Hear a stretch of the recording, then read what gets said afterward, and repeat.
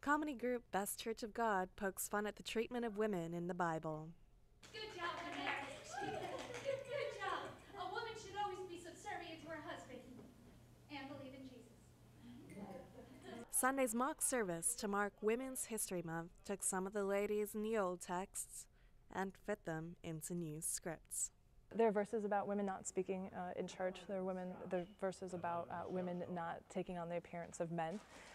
There are verses about women belonging to their husbands. Well, nothing is really yours because you belong to us. Satirically, it's fun to take a look at that because we know that that's not right.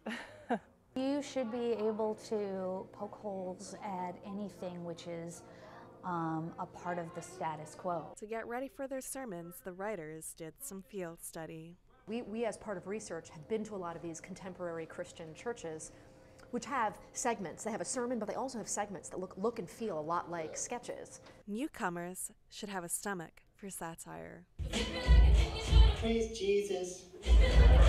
Praise Jesus. You will see people be so outrageously insulted they'll walk out, and then you'll see people who crack up laughing and really appreciate it. I actually come from a fairly conservative evangelical background.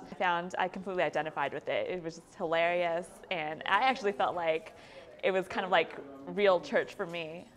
The commentary that they were pointing out is very true with what goes on in a lot of churches in terms of like the judgmentalism and anti-homosexuality. God hates gays.